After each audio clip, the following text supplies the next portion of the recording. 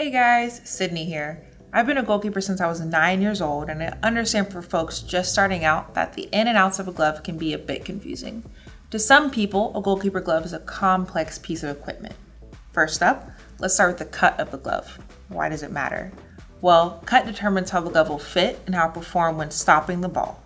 When considering the cut of your goalkeeper gloves, it is important to consider your hands. There are three major cut types that you'll find when shopping for your keeper gloves. They are a negative, roll finger, and flat. A negative cut is a one-piece palm attached to a backhand via gussets, or small inserts of latex.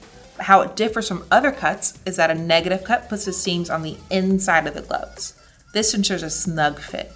Negative cut gloves are ideal for keepers with long, slender fingers and those looking for a snug second skin fit. Next up is a roll finger. These are one of the most popular types of gloves. A roll finger, as the name implies, has curved fingers due to the backhand being sewn directly onto the palm with no gussets. This creates a seamless catching surface.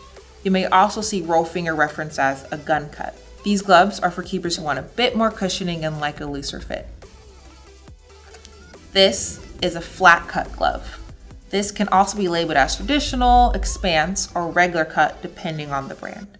This cut, like with negative, attached the palm to the backhand via gussets. Here you'll see the gussets are sewn on the outside of the glove, creating a looser fit. There are seams on the palm and the backhand. These are great for keepers with wide hands. In addition to the main three, there are also various hybrid cuts which combine elements of the three cuts I've already mentioned. You'll find a variety of combos, including the flat roll hybrid, the negative roll hybrid, and expanse hybrid cuts.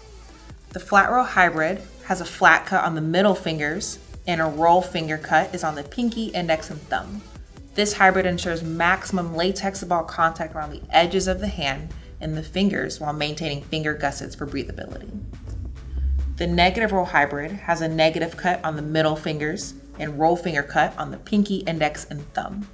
This allows the middle fingers to have a snug fit for wrapping around the ball, while the outside fingers take advantage of additional latex to ball contact for improved grip. This is great for keepers who want a tighter fit while maintaining maximized catching area. All right, guys, my name is Sydney with SOCCER.COM. Thank you so much for joining me today.